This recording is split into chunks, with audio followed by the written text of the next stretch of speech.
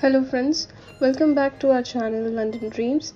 Here we are going to share you some information about the widely used transport system in London along with the travel card that will help you to travel within London and use all the transport systems with the help of this card. So if you're visiting London for the first time, then you're going to need to know how to use London's transport system. Today, I will run through the basics plus a few tips so you can be using the London transport system like a local. The first thing that you need to know is some of the slang or local terminology that we use. The most common one is tube. So the tube is the train that runs in the London Underground that works. So we wouldn't call it a train. We would say it's the tube or a tube station, which is a London Underground station. And that's where you catch the tube from.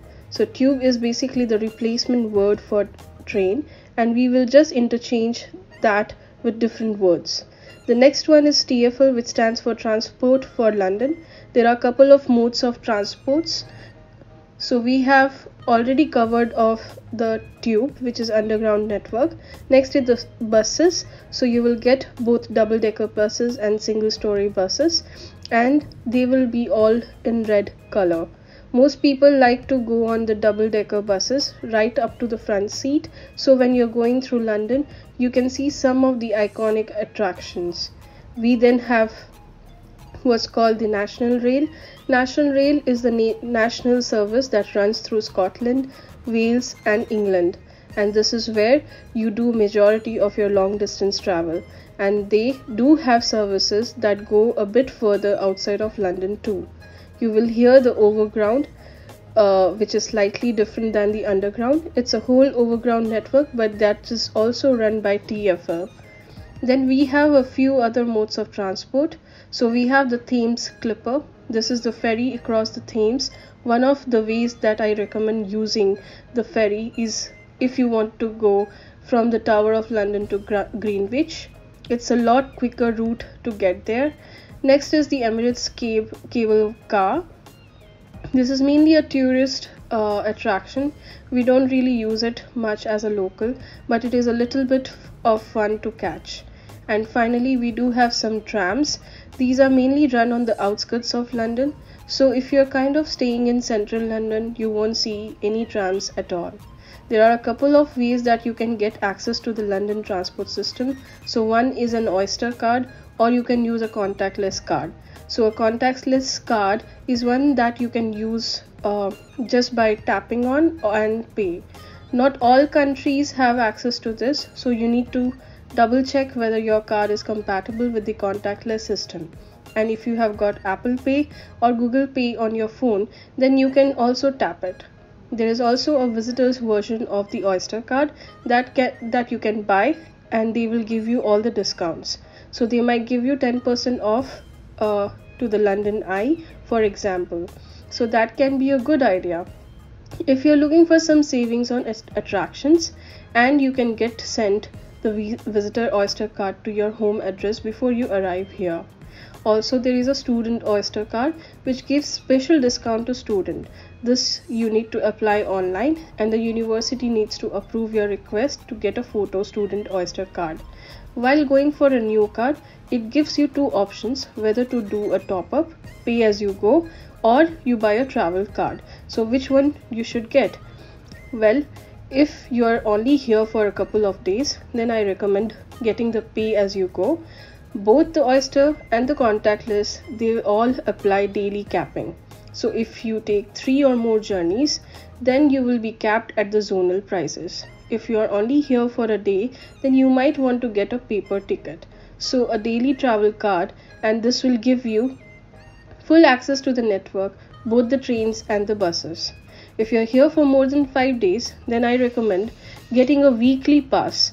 If you're using an Oyster card, then you will need to add this manually to your card. So when you go to the machine, just select the 7-day travel card option. If you're using a contactless card, then this will automatically apply weekly capping. So this is one of the benefits over the Oyster card. This will just do it automatically for you. The reason I recommend getting a weekly card is it can save you 15 to 20 pounds in the week. If you ever want to know how much is on your Oyster card, then just come up to one of the machines and press on the yellow card reader, and it will tell you your current balance. And then you can top up or add a season ticket if you wish. If you plan on traveling around Great Britain and you want to save some extra cash, then get a rail card. A rail card will give you 1/3 of National Rail, but the additional benefit is that you can add it to your Oyster card, which will give you 1/3 off in the off-peak fares. So you can save even more money by adding your rail card too. You can get a rail card if you are living overseas, and you can also get one of which when you're leaving here locally. I leave the link in the description below on how you can go about getting a rail card. To quickly explain the tube map and the difference between the tube and National Rail, the solid lines means that it is the TfL or underground only. So the tube and the ones with the dotted lines means that this is National Rail.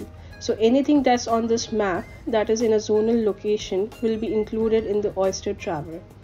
This map is really handy to get to know, as it will cover everything that you need to know.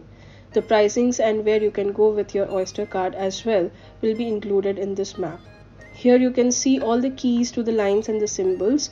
So here all the lines that run on TfL, and here are all the lines that run on the National Rail. Prices, and then you can see where the river boats are, the coach stations are, and the airport and bus transfers to the airport are.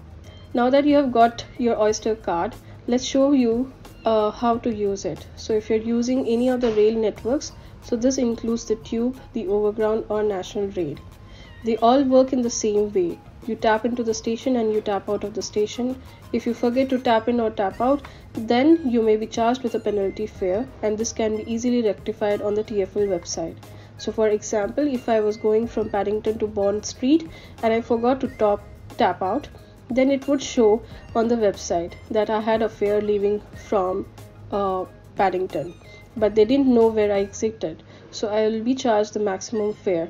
All I need to do is log on to the system and say that I went to Bond Street, and then I will be charged the appropriate fare. For buses, all you need to do is tap in once, and that's it. They did bring in an initiative a couple of years ago where you can catch 2 buses within an hour, so that's super handy to know. So this brings us to the end of our part 4 video on the channel London Dreams.